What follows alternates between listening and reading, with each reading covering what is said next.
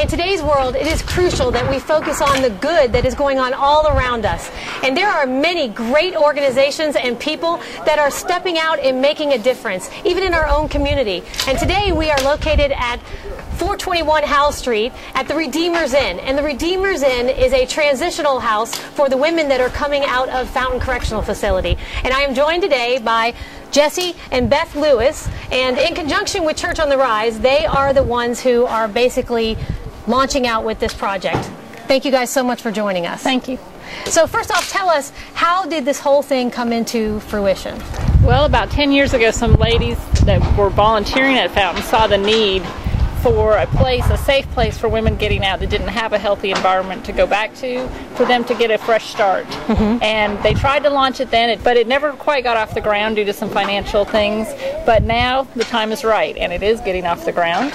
And Redeemer's Inn will be a place for ladies who don't have a family to go home to or a safe place to go home to, but really want to change their life. And I know that you need a lot of volunteers, and I know you're heading up the volunteers for this project, Jesse, and I see that you have some young people behind us. Tell us a little bit about that. Right. We have actually been working on renovating the house. The house was donated to us, and so we've been working on renovating the house since March, but it's all volunteer labor. We have people obviously from Church on the Rise coming out, but it's a community effort. We have people from other churches coming to help.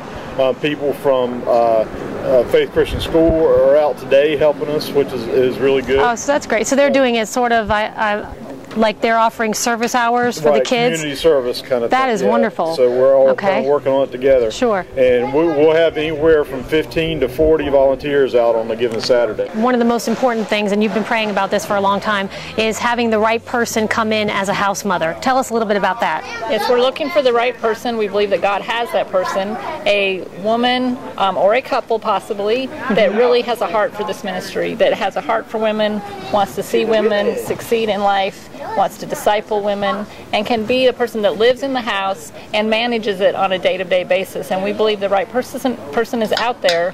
So it's just a matter of finding her. That's right. So we hope that someone is out there maybe watching the show or knows somebody that would say that has been their dream, is to disciple and care for and make a difference in ladies' lives. So if you'd like to get involved in this great ministry opportunity and volunteer, or if you or anyone you know is interested in the house mom position, visit our website at www.breakawaytheshow.com. We'll be right back.